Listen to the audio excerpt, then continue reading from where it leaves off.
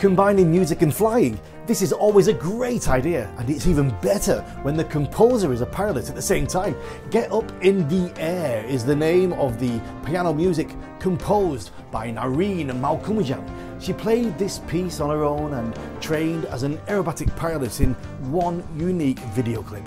Nareen became a certified commercial pilot, flying aerobatics, single and multi-engine aircraft, and she also became an ESA certified flight instructor.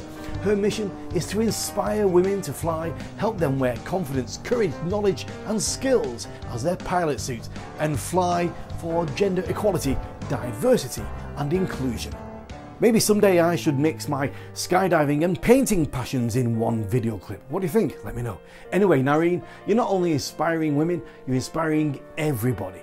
My name is Regan Tetlow, and this is the beginning of the best aviation program online. Stay with us for another episode of Sports News.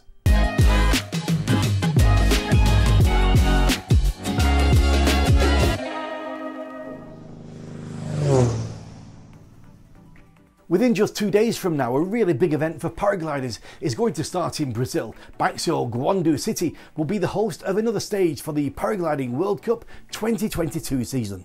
Baixo Guandu is one of the best places for a competition in a country full of amazing places to fly.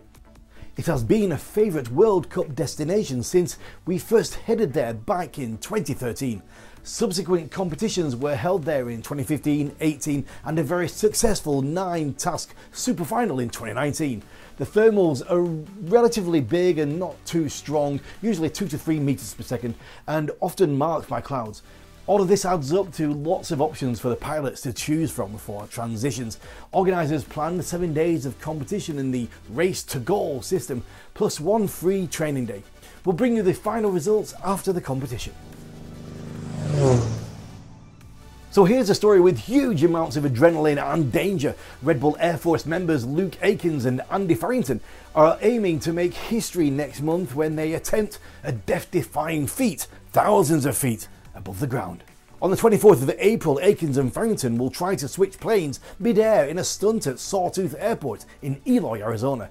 That can be seen exclusively on Hulu, according to a press release from Red Bull. The planes will be completely empty and facing the ground when Aikens and Farrington attempt the daring switch, which will air during a 3-hour live stream event.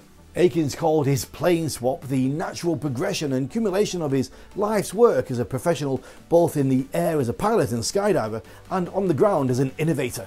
Well guys, I'll be watching this for sure, keeping our fingers crossed for success. Do you feel the need for speed? If yes, I've got good news for you. Tickets are now on sale for the 2022 Steel National Championship Air Races in Reno, USA. The event is slated from September the 14th to the 18th at Stead Airport. Reno, as the event is known in aviation circles as the world's fastest motorsport and is also part airshow. This year, military performances will include F-22s, F-18s, flown by some of the most skilled pilots in the world. There are 7 racing classes: Formula 1, T6, Unlimited, Jet Racing, Biplane, Sport and Stall Drag. Some of the races can reach speeds of more than 500 miles per hour. Among the planned activities are also drone flying and flight simulators for youngsters. My first special guest this week is a big name in the Scandinavian worlds of base jumping and skydiving, and his full-time life in air sports is divided into 3 areas: representing Norway in competitions, where he is the reigning world champion and ranked #1 by the International Air Sports Federation. Second part is videography for commercials, movies and documentaries, and a huge part of his time is also spent coaching the next generation to be safer participants in the sport. Let's catch up with the one and the only Espen Fadnes. How has your last 12 months been? Tell me about your last 12 months. Wow, that's quite a question. Yeah, so if I go back 12 months now, me and Amber Cortez and Andreas Hamli were deeply occupied in the preparation for the World Championships in Tanai in Russia, where we wanted to compete in wingsuit acrobatic for Norway. And the whole year leading up to the World Championships was very much focused on being in Stockholm at the wingsuit tunnel, where we were practicing a lot of compulsories and just basically driving up the numbers, just picking up, working on all the small details to get, all those moves and ducks improved and perfectionized. And it was a really cool vibe through the winter because a lot of teams are there, and the Germans, they're actually the full-time staff at the tunnel. So the German team and us, we were cooperating and helping each other, and also the Swedish team and Mama Wings, the French team. So it was really good vibes. And that was combined when it came to summer. It was more and more skydiving, and we chose to have Voss in Norway as our main base of training. And we were combining that with a lot of projects with Team One Call. And, we need to make money as well. It can't just be training. Yes. And for the final couple of months, or actually the final month before the World Championship, we moved everything over to Stockholm. So we were able to combine tunnel with skydiving. And we were in the mornings at the tunnel for 30 to 40 minutes, and then we went either to Aros, north of Stockholm, or Gritchom, the main drop zone for Swedish skydiving, and put in training jumps there, back and forth. Lots of driving, lots of hard work. There's much more of my conversation with Espen, and the whole interview can be found on the Air Sports Promotion YouTube channel. Please click like over there and share the video as well. And if you want to be updated with all our content, you can click the notification bell as well. Thank you. We're in the middle of the qualification stages of the unique, funny and enjoyable Red Bull Paper Wings 2022 edition.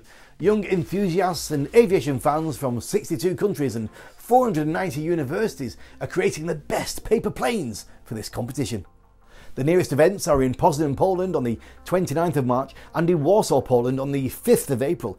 The last qualifiers was able to be watched in the mid of March in Sydney, Australia, where dozens of paper plane enthusiasts have been fighting for the win to qualify for the big final.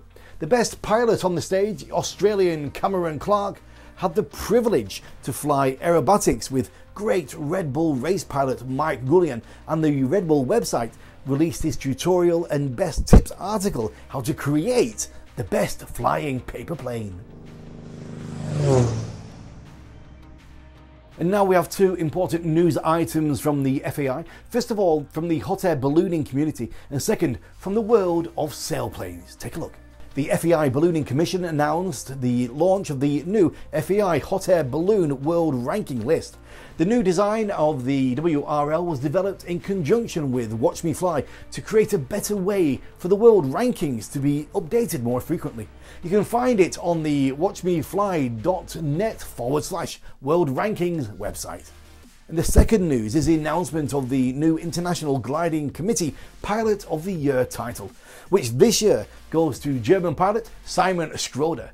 He was awarded the cup for his outstanding performance at the 2021 Standard Class FEI World Gliding Championships in Montluchon, France, where he gained the most achievable points.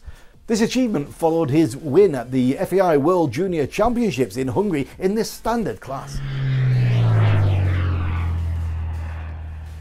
It's time for my second special guest this week, an absolute legend and a good friend of mine. Addicted to skydiving since a very young age, and in 1995 he became the first civilian to skydive from the stratosphere when he jumped from a plane at an altitude of 41,667 feet. He has flown in 25 of the world's wind tunnels, won more than 51 gold medals from various international skydiving competitions, trained no less than 14 world championship skydivers from around the world. The number of his success is countless. Let's check out what he's doing right now, and this is the godfather of free fly, Olav Zipser. Skydive retirement, eh?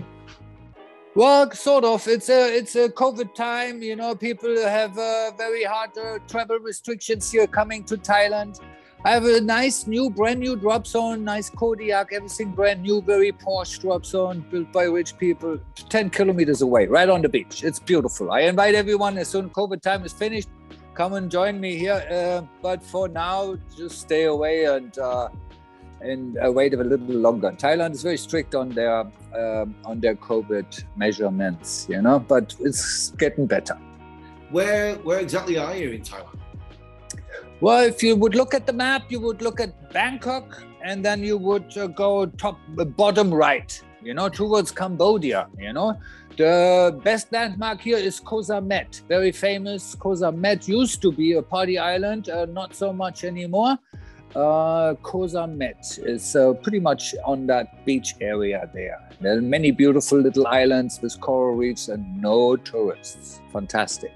Your first jump, was it something you'd considered, Well, or was it out of the blue, or what?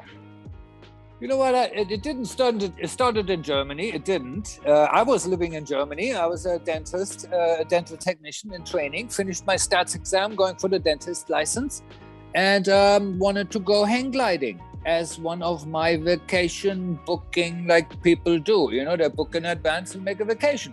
So I was interested in some flying, going hang gliding. I was close to 20 years old. And there was no hang gliding courses available. So travel agencies suggested go to Holland, go do skydiving. And that's what I signed up for out of the blue. Had no friends, no one in my family. It was just by funny choice. So travel agency did it for me, basically. So I guess this might be one of the longest interviews I've done on Air Sports News, and you can catch it and check it all out on our Air Sports Promotion YouTube channel.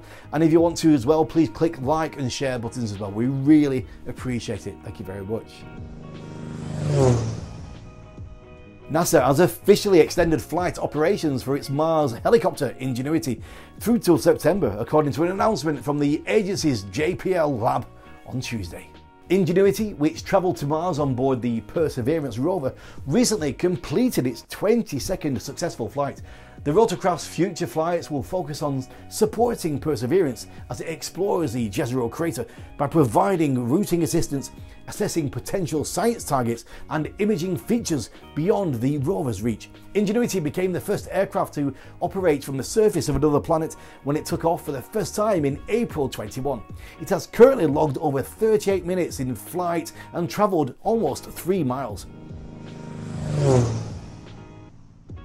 So the last news item this week is something really special for our aero modeler fans. So the FPV drone market has accustomed us to the fact that we can observe what the drone is doing in the air from the position of the first person using the little sports cameras mounted onto it. Actually, a lot of the classic aero modelers use the onboard cameras as well. But what about a new idea from the motion sick company? Take a look.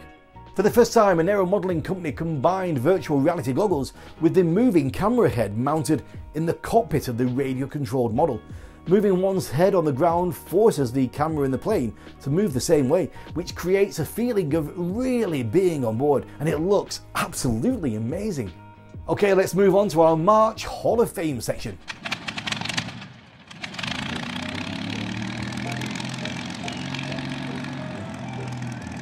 On the 17th of March 1929, Louis Thouden, flying a Beech Travelair 3000 over Oakland, California, set a new FEI world record for duration, staying aloft for 22 hours and 3 minutes.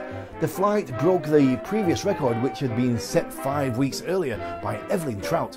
On the 19th of March 1937, after a 15-hour, 47-minute overnight flight from Oakland, California, Amelia Earhart's Lockheed Electra was placed in a hangar at Wheeler Army Airfield, Honolulu, for maintenance and repair. During the flight, a propeller pitch change mechanism had failed. On the 20th of March 1966, in the high desert of Southern California, test pilot Jack Zimmerman flew the third prototype light observation helicopter to set an FEI world record for distance over a closed circuit without landing of 1,700.12 kilometers. 53 years later, this record still stands. On the 21st of March 1962, a black bear named Yogi was ejected from a supersonic Convair Hustler to test the escape capsule. Ejected at 35,000 feet, the bear landed unharmed 7 minutes, 49 seconds later. I wouldn't like to be around that bear as it landed, would you? That's it, guys. Next episode of Air Sports News is scheduled for next Wednesday. In the meantime, please check our social media channels for all the latest content and interviews.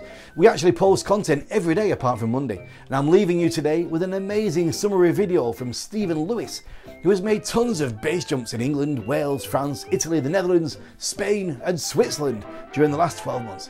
We'll see you back here again next week. Stay safe and keep your eyes on the skies.